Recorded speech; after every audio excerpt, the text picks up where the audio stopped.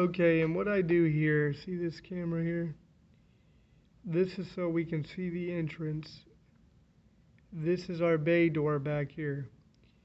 So I put the cameras like this. And it's strategic because then we see what's rolling up. We can see who's walking in from the parking lot. We know who it is, and the idea is to see what's coming before it gets to us.